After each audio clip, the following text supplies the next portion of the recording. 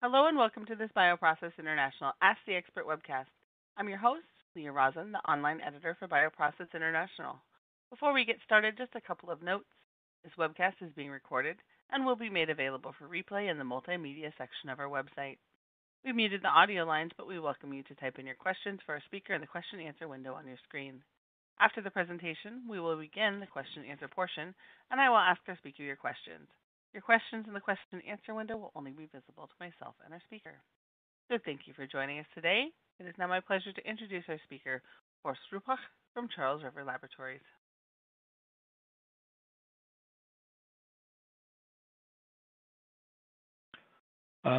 Thank you. It's a pleasure for me to be here today and share with you my thoughts on how we can ensure viral safety in the cell and gene therapy area through next generation sequencing. So maybe let me start with a kind of statement I will make at the end of my presentation, and maybe we can start at the very beginning with this statement. So what I want to say at the end of my presentation is that NGS is a powerful multi-attributable viral risk mitigation tool for cells, either used for production or as a product in the cell and gene therapy field. And to make it even a little bit more provocative or more important is that I believe that NGS application is more a must than just an option, especially if you're setting up a new process in the cell and gene therapy field, etc. So, with that said, I want to start first with a short summary. When we're talking about cell and gene therapy, so in principle you can make two groups, cell therapy, of course, and gene therapy. When I'm talking about gene therapy, I'm in general talking about vectors which are used in vivo, and one can also more generalize carriers, and where you use nucleic acid to manipulate cells, and gene therapy is mainly related to in vivo applications. So to make that, you use a carrier that is frequently a viral vector like adeno, AAV, etc., or you use non-viral vectors, plasmid, lipoplexes, etc. The other group is cell therapy, and even within the cell therapy, you can make subgroups.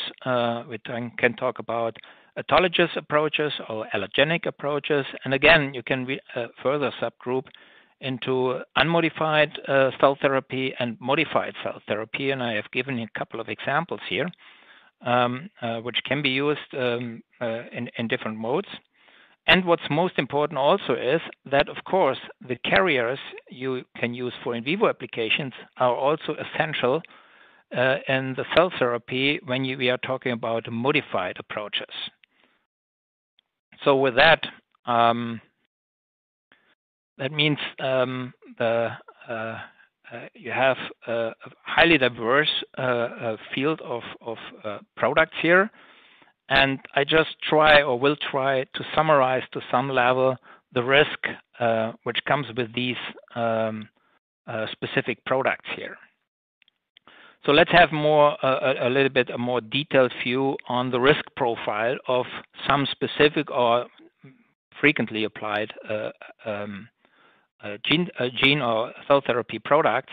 So with gene viral vectors for in vivo application, you start typically with a production cell, and which produces the vectors, which are then given to the patient. And in order to do that, you usually start with a cell line, and you transfect the cell lines using plasmids, but that can also be viral vectors, in order to make it a production cell to create in the supernatant the vectors or any other carriers. In addition, sometimes you need helper virus, not in all cases, but sometimes you need helper virus. So you need to produce these helper virus also using a specific cell line as an ancillary material in this specific application here. And finally, you are using media in all these different procedures here. And those media can still contain critical materials like human or animal-derived materials, which bear another risk for this specific application here. When I'm talking about risk, viral risk profile, you see already a couple of cells indicated here. And the cells are definitely a great entry point for the virus to enter the process and to, if it goes worse, to join your product when it goes into the patient. So in the cell therapy field, it's even more diverse and more, and the risk profile is even more expanded here. So what's important from the very beginning here is that you are not starting with a cell line frequently. You are starting with a patient, or I should better say healthy donor cells. That is the starting material, and that is the difference between to the gene vector area where you start with cell lines. And the risk of those patient cells or donor cells is that they, from the very beginning, can harbor viruses. It can be latent virus, it can be even new emerging virus which you don't know yet about it. And what's also important with these cell lines is that they are highly susceptible to human virus specific. And that's a specific and risk in the cell therapy area. What's another point is that those cells are frequently susceptible to primary isolates or wild-type viruses.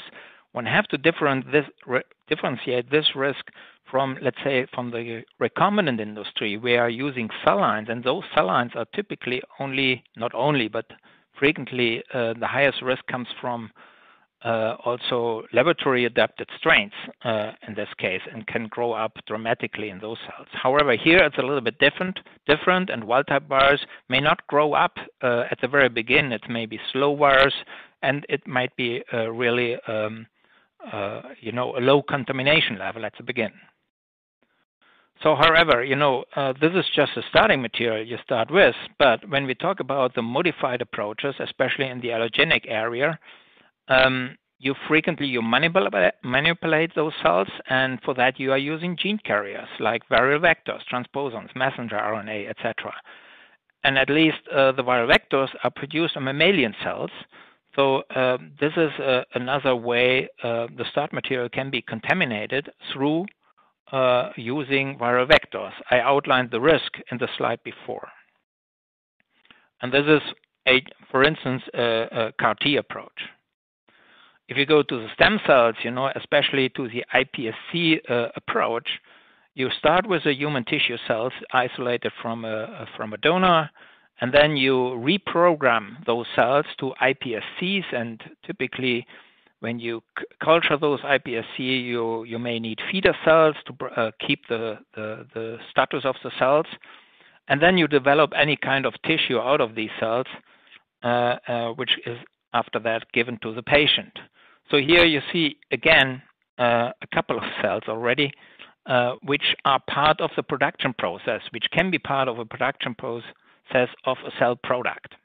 And finally, and even more important in the cell therapy area, is the use of media. And here depends on, which approach you apply. Those media frequently still contain important materials like cytokines, hormones, growth factors, etc., which can be human or animal derived and be another risk. So if you just look on this picture here or illustration here, you see there is many entry points for the virus to contaminate the final product. So the risk profile is significant. So we know that from other biotech industry, and there are a couple of guidelines defining what risk mitigation tools should be applied, and you can put them in 4 boxes here. The first is of course is physical and the hygiene approaches. ensuring safe environment, goning procedures, positive pressure, training of the people, a well-defined sanitization program, use of disposables, but also establishing maximal closed systems, including automation, can build a kind of barrier for the virus to enter your manufacturing process. Another box, which is very clear, is the use of critical materials. So critical materials means that can be the cells you use, definitely, but also any raw materials, any human or animal-derived raw materials, which have the risk to bring in virus through this way. So therefore, it's very important to mitigate this risk, to do carefully sourcing of those materials. Ideally, you minimize the usage of such materials. Maybe those materials can be pre-treated. You can build in some viral clearance that makes those materials more safe. But most important here is the characterization and deep testing of those materials. The other box is monitoring. While the process is running, you should do some intermediate testing, and also at the end, or kind of release testing. This should be based on the risk assessment you have performed. And the final box, which I personally regard the most important box as a safety tool here, is the viral clearance capacity of the downstream process to purify, to remove or inactivate potential viral contaminants. So this slide just illustrates the barriers you can put in, and which I just outlined in the slide before, and then I illustrated here is by putting in some pictures for the different barriers, how you can mitigate the risk for your final product. And just to make it a little bit more obvious how these risk mitigation tools looks like depending on the different type of products. Just have a look on the CHO-derived recombinants. So, on the physical hygiene area, those processes are pretty much closed already, and so they have a long time experience. By the way, I forgot to say, the background, I hope you can see that, is low gray, which gives the initial viral risk which comes with such a kind of product. However, you can even further reduce this risk, having a closed system, a long time experience with the production process. Critical material is just, in the most cases, is just the cell bank, the cell you are using for the production, where within the last couple of years, it was possible to remove almost all animal or human-derived material, like fetal calf serum, trypsin, etc. If you can avoid that, that barrier contributes significantly to the safety of the product. Monitoring, that is a risk-based monitoring. You have some testing in the process. And that what makes it most important here for the CHO-derived recombinants, you have a extended downstream process to purify your product, but with this purification process, you bring in also significant capacity to remove or inactivate viruses. Typically, you have 3 or 4 steps, and all of them have capacity to remove the virus. So this brings the highest safety and is the highest barrier you can build in for any kind of product. So how does it look like if you move to, let's say, a viral gene vector? So the ground risk here is, as I detailed in the slides before, is higher from the beginning.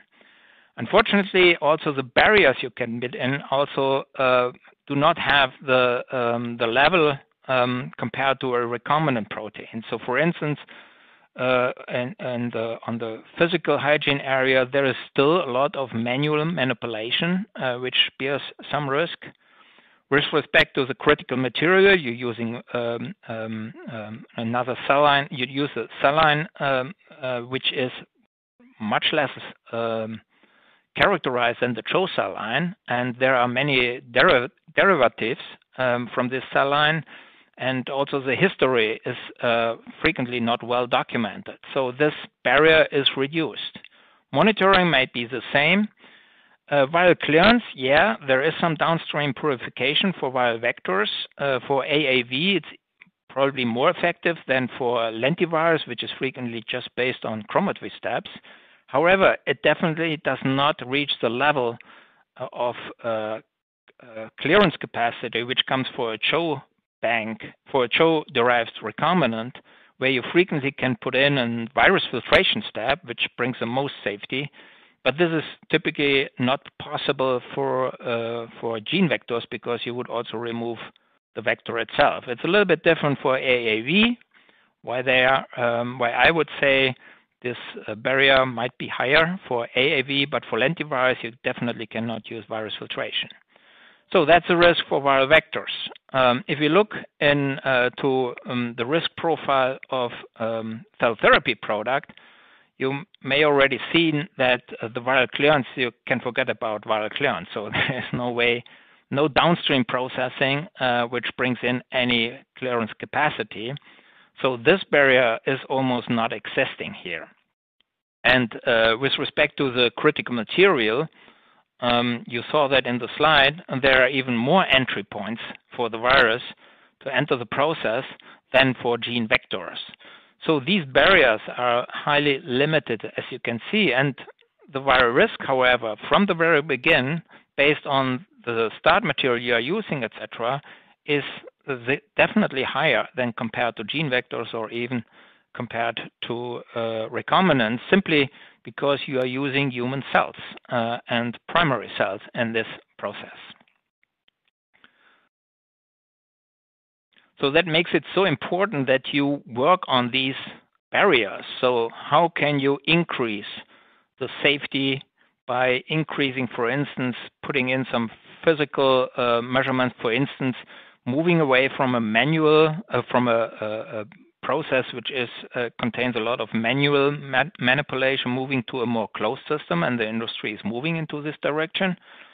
And the other important point here is how can we mitigate the risk coming with the cells, but also coming with the raw materials used in the production of a cell therapy product. And that is, for instance, just to give you an indication here, the USP 1047 is saying that it is difficult because of the nature of the gene therapy vectors that is related to lentivirus. Additional characterization of cells and animal-derived components used in the production process should be considered.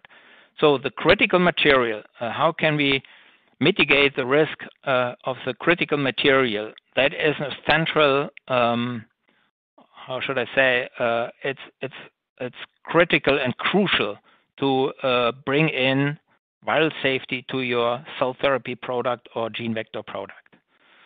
So coming back to the box I showed you before, critical materials, how can you mitigate the risk here? You can do carefully sourcing, minimizing the usage of animal-human derived materials, pre-treatment of those raw materials, and finally, characterization and testing. So sourcing, that could be a presentation by itself. So unfortunately, I don't have the time to go deeper into this here. However, and that is why I just brought up the two major or most important guidance here from the FDA and in the EU, which give indications and leads on how you can ensure the safety of, let's say, in the cell therapy, the donor cells. And these are not the only guidance which are out to ensure safety of the starting material when it's derived from humans. In the gene therapy area, I mentioned that already. You know, we are talking gene vector area. We're talking about cell lines. Again, then the well-established methods. You know, looking at the history of those cell lines, avoiding use of animal materials in the production of the parental cell lines, etc. Those things should be considered here to ensure safety here.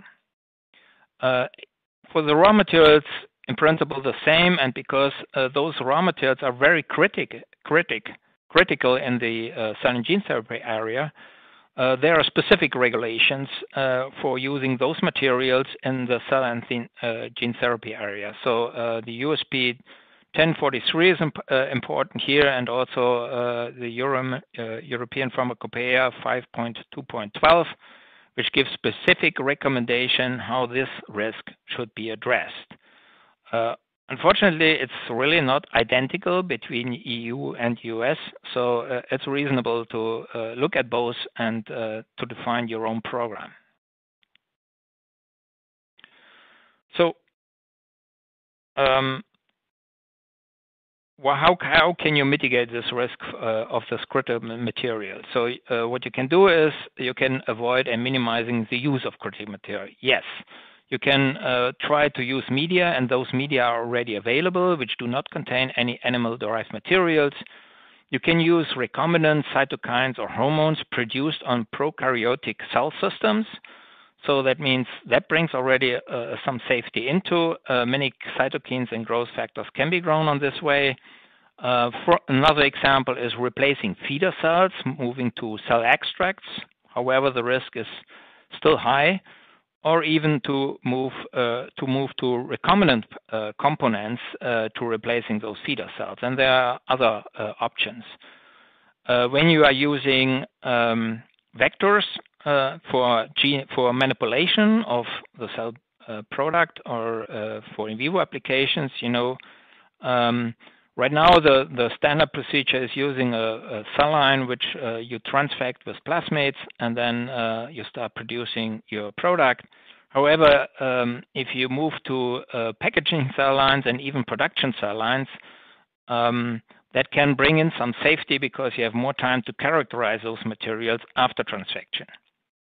Another way is to use other carriers than just viral vectors. It can be transposons, episomals, vectors, etc., those kind of things.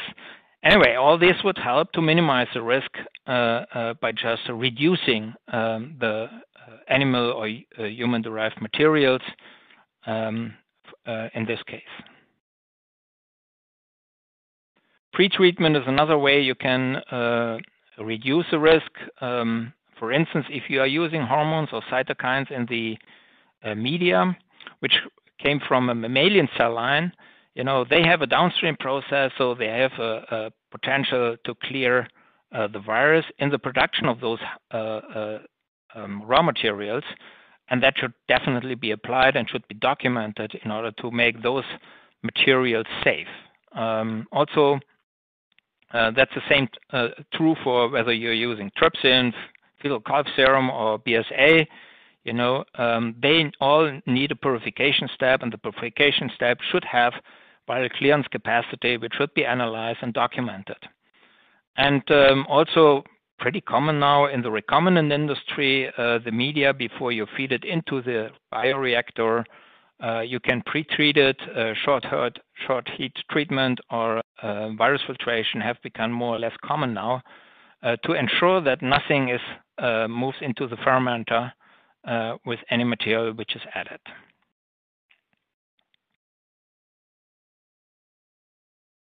So, and the last item is characterization and testing. And even though we talked about sourcing, we're talking about reducing, avoiding, and pre-treatment, all this reduces the risk. However, frequently it cannot be applied. You still need to use animal or human-derived materials. You cannot avoid the most critical materials, the cells, which you use for production. So that cannot be avoided, and cells can also not be treated. And for this reason, characterization and testing of the cells specifically is most important to bring the safety to your final product. And when we talk about testing or characterization with respect to viral safety, so these are the most important subject of testing: detection of known virus, detection, ideally, of unknown viruses, identification of viral contaminants, so not just detection, but also see what is the contaminant, maybe differentiate detection of infectious and non-infectious virus, the breadth of detection. So what is the method you apply? What is the capability of this method to address a broad range of different viruses? And of course, the sensitivity is very critical if you apply testing. I put in some guidance here just for you to note, which describe some tools or some assays in some more detail, which should be applied when you test or characterize your product. I just want to mention these are not the guidelines who define the safety of any kind of biopharmaceuticals. Of course, they do as well, but there are others as well. But these I outlined here specifically give you a lead or information about what the assays should look like and give you some details how the assays should be applied. So at the end, maybe I speed it up a little bit here. You know, these are the different tools which are currently used to mitigate the risk, to characterize cell banks or any critical raw materials. You have some general assays like the in vitro assay or the in vivo method, which screen for viruses. You have more focused assays like retrovirus assays or reverse transcriptase analysis assay, both screen for retrovirus specifically. The TEM analysis is again a method which can, in principle, detect all viruses, even unknown viruses. And then you have more specific assays like the MAP-HAP-RAP assay, which screens for specific mouse-derived or assays, and or the test for bovine and porcine viruses, which is a cell-based assays, and of course using PCR as a single or in a multiplex approach to screen for very specific viruses. So I have summarized here in this table the pros and cons of these different assays, and you can see in green the power or I wouldn't say the power, but what these assays can in principle provide. So they all can detect known viruses. For some of them, for the PCR, you know exactly what you are looking for. For the in vitro, in vivo, you may not, you know what the capabilities are in principle, etc. Not all assays can detect unknown virus. PCR is usually a targeted approach, so you just need to know what you are looking for. Whereas in vitro, in vivo assay can also find unknown viruses. However, if you get a positive result in those assays, you usually do not know what is the strain, what is the virus itself. That can, and it requires follow-up assays to identify if those assays gets positive.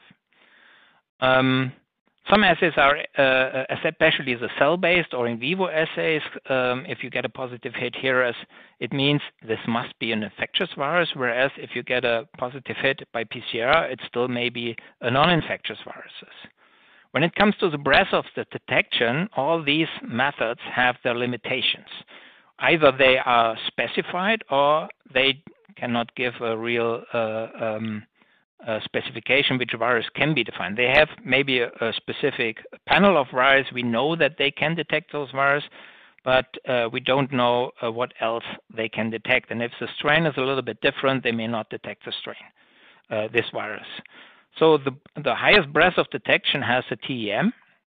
In fact, however, it has a lower sensitivity. So TEM, the transmission electron microscopy, is definitely a method where you can see any kind of virus. However, the sensitivity is in the range of 10 to 5, 10 to 6 per ml. So you can imagine that is you need to have a high contamination level to see that in the TEM. In principle, the PCR has a higher sensitivity in general. For some viruses, I would say that's the same for the in vitro and vivo assays. But the downside with PCR is, again, it's a targeted approach, and which makes it a little bit more, that's a limitation of the PCR. So this is just an illustration. The blue background should represent all mammalian viruses which are in the world. And if you apply those assays, you open some windows. And by opening these windows, you may detect some of these viruses. But as it is, please don't interpret this slide here. Just for illustration, that you will definitely not detect all mammalian viruses. You just will see or identify some of them.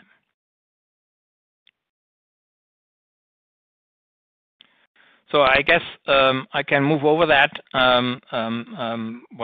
More or less what I said already. You use this mix of methods to mitigate the risk by characterization and testing, but all these methods have their pros and cons. And the total, it's very important that you apply, depending on your risk assessment, a couple of those methods in order to at least open as much windows as possible. So now coming to the to NGS, next generation sequencing approaches. So I don't have the time to go deeper into the technology, and that is not the intention of this presentation here. I should just summarize specifics of these assays. It screens for nucleotide sequences, so it can detect in principle any kind of sequence which is in your sample. It's a hypothesis-free approach, so that does not require any prior knowledge of sequence information, very different to the PCR. And it can not only detect potential contaminant, it will also immediately, because it's a sequencing approach, identify the kind of virus. To the technology, there are different technology. It has evolved from the first generation to the fourth generation, and current systems have different features and use different technologies. The appropriateness is dictated by the application and the target. So that is what you need to keep in mind, whether you use very deep or less deep, but longer reads, etc. All this should be defined based on what is the target of your investigation. So the power of this technology has been demonstrated in the past, and I just give you two examples here where a viral contaminant was found either in a vaccine which was on the market, and all the tools I just talked about it were not able to detect the virus. So it was detected by NGS. And another example is a production cell line, SF9, which is used for the production of recombinants. And until 2014, we all thought it does not contain any viral contaminants, but when NGS was applied, a rhabdovirus was found. In both cases, those viruses were not critical for humans. Nevertheless, it shows the power of the NGS technology. And here you see a couple of publications. It's just a selection of publications where NGS was investigated. What are the characteristics of this technology when you use it in the to screen for viral safety? And it was demonstrated in those papers. For instance, there was a study where a couple of viruses were put into a sample, and it was sent to different companies who provide NGS solutions. And they all were more or less able to detect the virus. They even found viruses which were not put in because it was a contamination. And it was also shown in those papers that they can detect variants which would not be detected probably by PCR because the primers would not fit to those variants. And it was shown that the sensitivity of these assays, of NGS approaches, can be comparable to PCR. And for this reason, and that was, acknowledged by the regulatory agencies, and they changed some of these, I wouldn't say modified or reviewed some of the regulations, especially in the vaccine area, and they at least opened the possibility to use this technology as an alternative for the tools I just outlined, specifically for the in vivo methods. The European Pharmacopoeia has a specific chapter, 5.2.4, which describes the conditions, how you can substitute in vivo methods by new methods, and it includes an NGS approach. in order to increase the quality of vaccines. Again, I showed you that a vaccine which was 4 years on the market was supposed to be negative, virus negative, and turned out to be positive based on the NGS approach. And in addition to that, the ICH Q5A, which is, I would say, it's one of the most important guidelines. It was issued in 1997, which describes what safety measurements should be taken into consideration when you want to reduce the virus safety risk of a biopharmaceutical product. And this is currently in revision, and I would expect maybe end of this year or maybe beginning of next year, the first draft will be published, and I'm pretty sure next generation sequencing will definitely be included as a risk mitigation tool.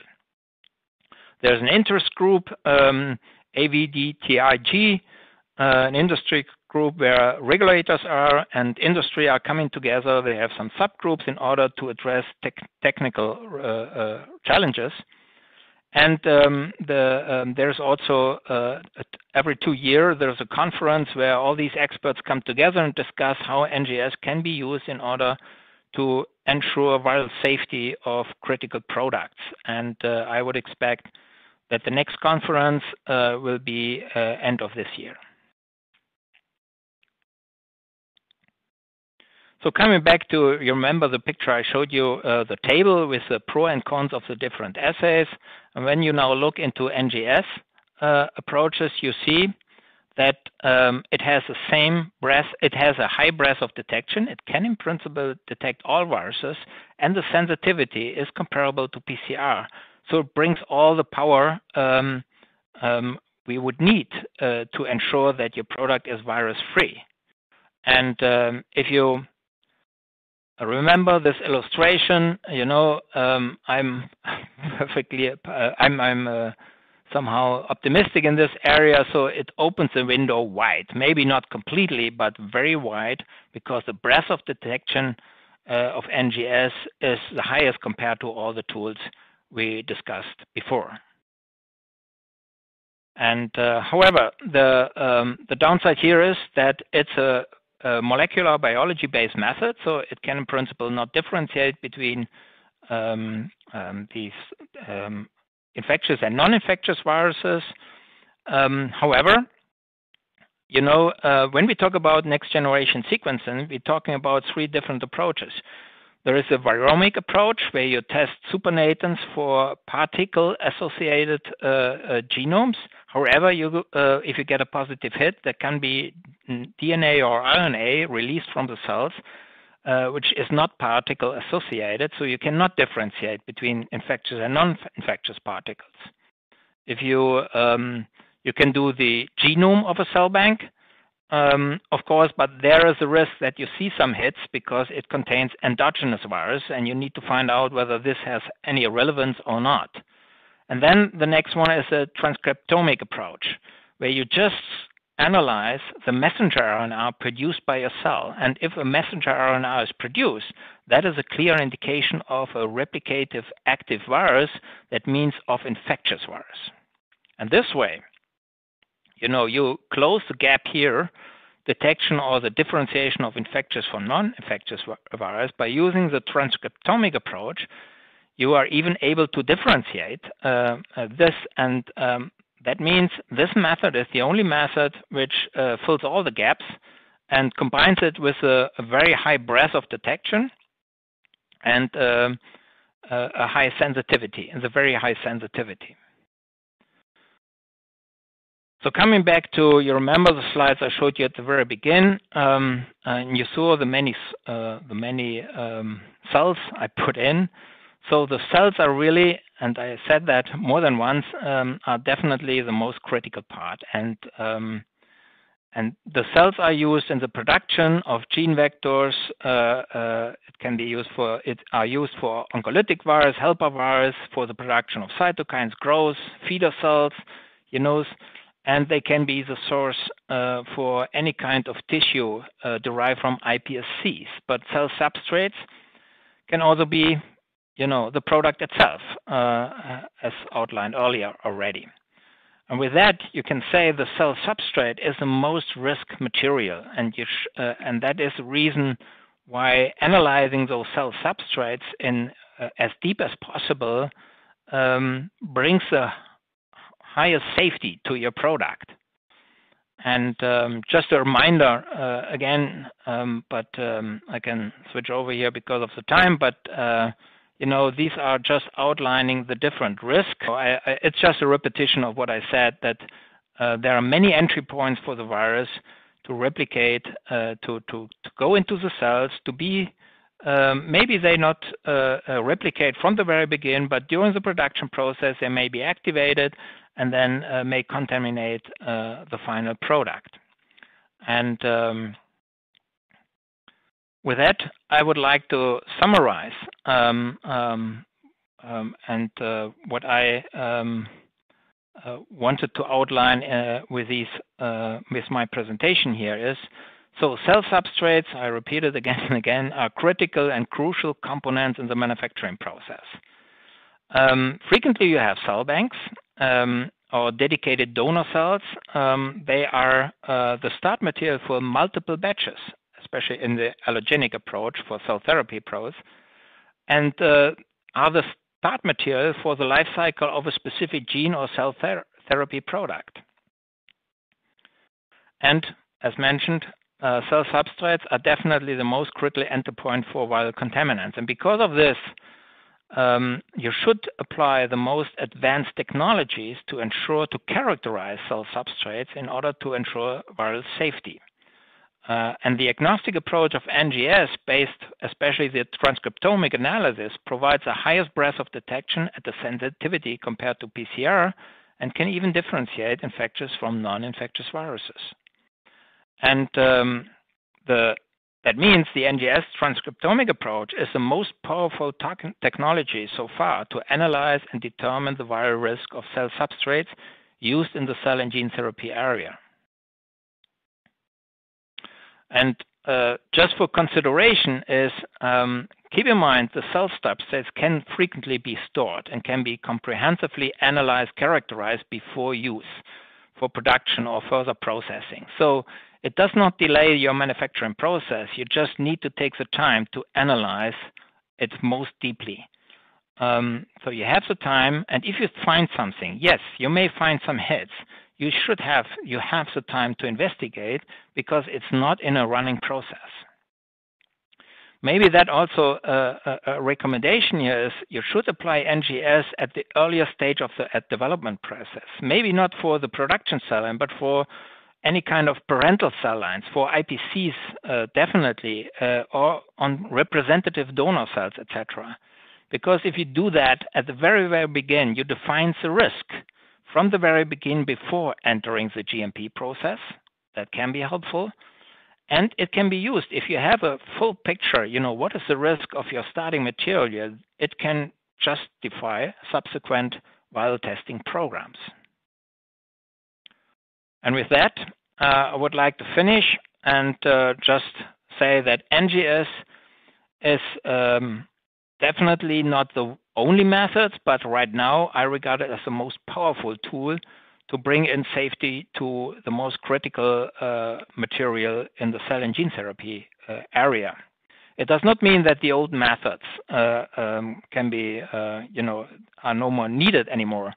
You may need them to confirm or to a finding, still important. And sometimes you should use it as supplementary assays to the NGS approach.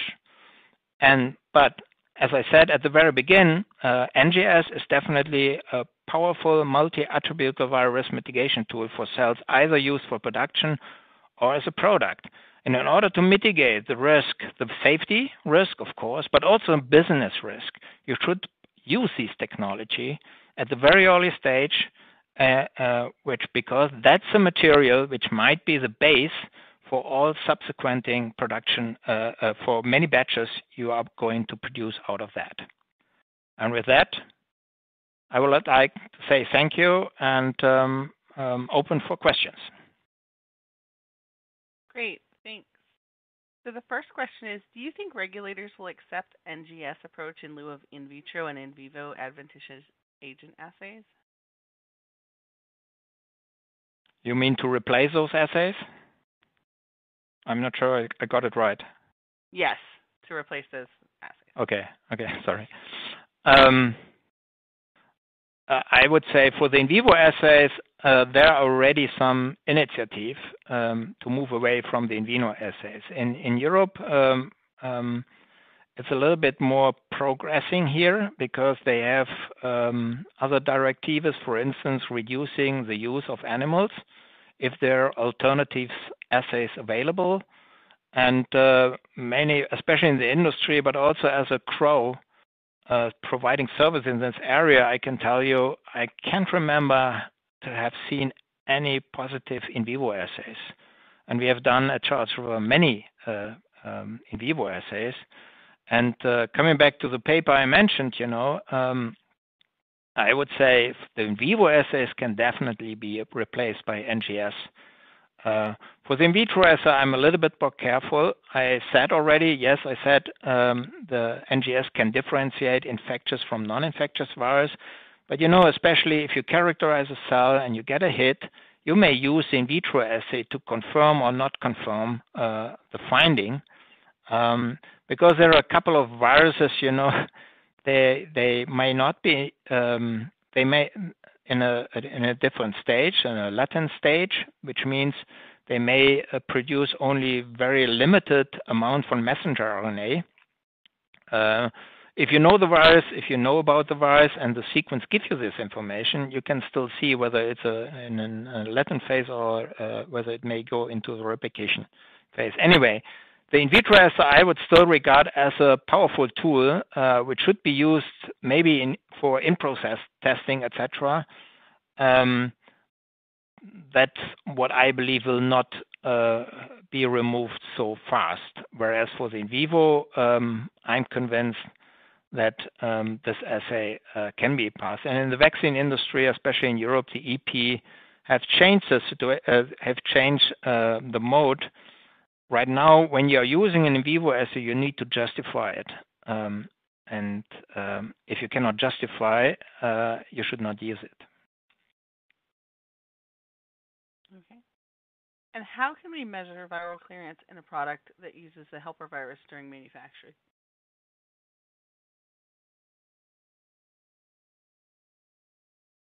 The clearance of a helper virus, usually you can do that in the downstream process. When we talk about helper virus, they are mainly used in the production of AAV products.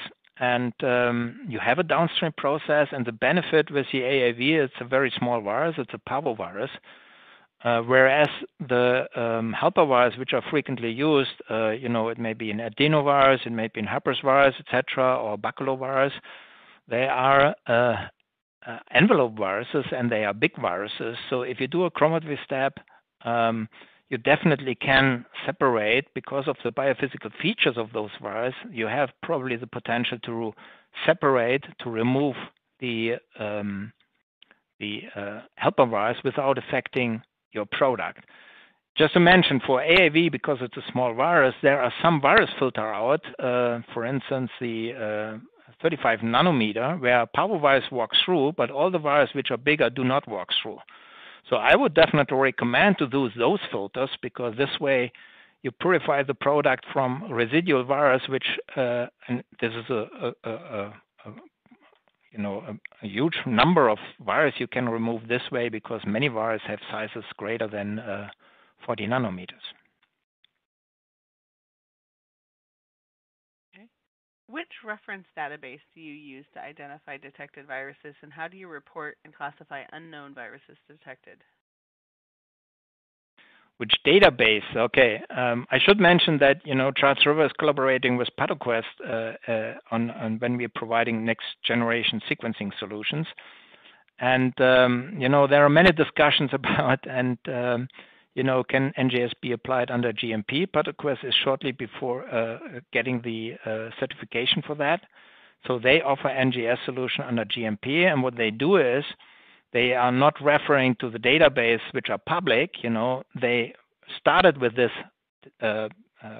database, but then they qualified those database and built their own database, which is frequently checked for what new entries came into the public database and update their internal database. But this internal database, I'm talking about virus database, is quality controlled, and this way you can offer this service under GMP. The detection of unknown virus is, what will happen because you sequence everything what is in your sample, and you may find if there is an unknown viruses, it may have still some overlap with other viruses, maybe from the same family, from a virus family, for instance. So you will frequently still see some sequence homologies to maybe other viruses, even though it might be low, but this gives you a first indication that this could be a virus, and then you need to do further investigation for sure. That can be more challenging, but again, you will have at the end a sequence in your sample, in your analytics, which is left, which may not fit to the data bank you may have, but I would assume still to some level there might be some overlap, and that may put you on the right track to find out what this virus is about. And then you definitely need to apply PCR, but you have some sequence information, and that will help you in the follow-up investigations. Okay. For naked antibody use for cell therapy agents, you would also need to be assured of viral safety. So are 2 orthogonal steps like inactivation removal steps, is that sufficient? For recombinant, is that the question? Sorry, I didn't get the first part of the question. It says for naked antibody use for cell therapy reagents. Okay, yeah. That's a good question. We frequently have with some of our clients producing raw materials or using those materials for cell therapy products for production. I hate to say case by case because you want to have an answer here, and so nevertheless. Let me make it short a little bit. Yes, it might be sufficient. If this material is produced on CHO cell, which is, we have experience on the CHO cells for almost 25 years now. So we have a lot of experience with this cell line. And if it's a standard process, which is all you use for monoclonals for therapeutic approaches, if you get good reduction by 2 steps, I would say that could be acceptable when it is used as a raw material in the production of another biopharmaceutical. However, I want to be careful. So what is the production way? So we need to have some details, and therefore don't take it as a general as a recommendation for what you are doing or you want to use it, etc. I need to be careful here, but I think the requirements for those, if it's a virus filtration step, for instance, and if you have an inactivation step included, both are regarded as robust inactivation steps, you may be fine with 8 logs. Okay. So we have time for just one more question. If we didn't get to your question, the questions will be passed to Horst, and he will be able to follow up with you directly. So go ahead and continue to ask any questions you have while we're answering this last question. So the last question is, can you clarify what you were saying about applying NGS to cell banks? And do you see NGS being used for release testing? Yeah, as I mentioned, so my talk, and thank you for this question because I want to make sure. So this was really focused on cell banks, cell substrates. Using NGS to bring in the safety to the cell substrates because they are so critical and they cannot be avoided and they cannot be treated. And because this is a starting material you use, you have time to do that. And that is the reason because NGS is can be used as a release test, but it still takes time. It's less the processing of the sample, it's less the wet chemistry on it, but it takes time. And so before you get the results in an idle world right now, it still may take 2 weeks before you get the results. And that is not the best condition for a release test, etc., if it takes that time.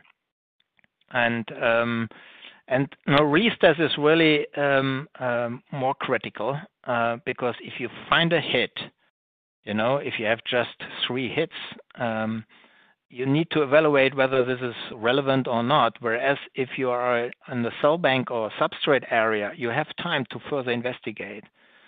This is a risk if you use it as a release test, then everything would be delayed because the process is running. And however, I see it coming as a release test in the future for sure. And if it's somehow aligned with the findings when you analyze the substrate using NGS, you can maybe combine the 2 aspects, the outcome of the cell bank characterization, and then relate it to any release testing, also NGS based. And then it can be, I think it will take less time in the future to do the analytics. And then you may not run into any risk that you get something what you cannot interpret.